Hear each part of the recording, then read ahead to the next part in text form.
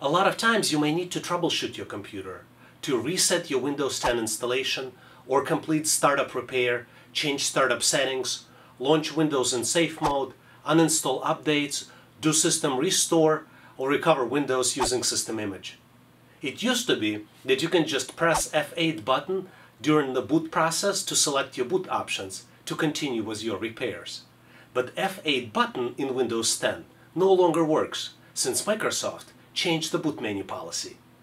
The easiest way to reboot Windows into safe mode is to click the Restart button while holding Shift button on your keyboard. To reboot it into the safe mode, you need to click the Restart button while holding the Shift button on your keyboard at the same time.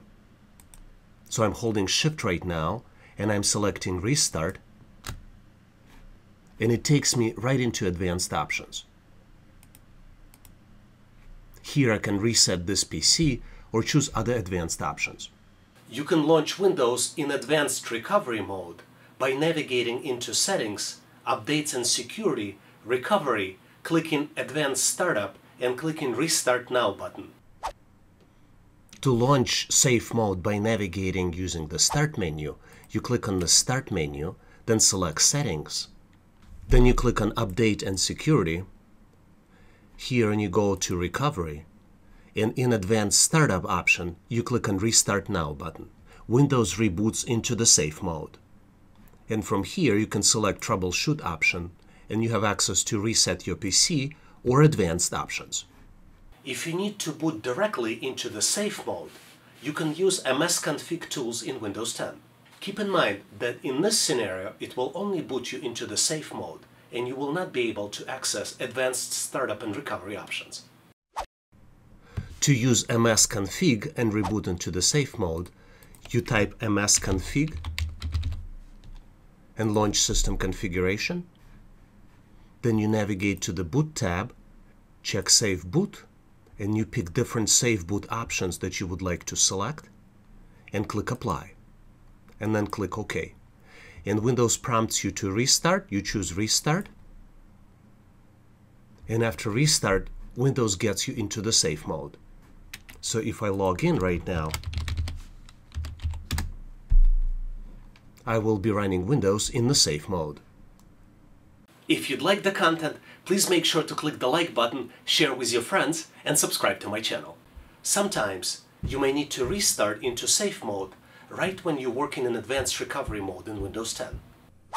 To restart Windows 10 into safe mode from advanced recovery options, you click on Troubleshoot, then you click Advanced Options, and in Advanced Options you click Startup Settings. Here it shows you the list of possible options, and one of them is Enable Safe Mode. You click Restart, and there are many different safe mode options here. For example, if you click 4 on the keyboard, it will take you into Windows Safe Mode. But for example, if you click 5 on the keyboard, it will take you into the safe mode with networking.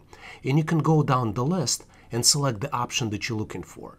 For the purposes of this demonstration, I'll just click 4.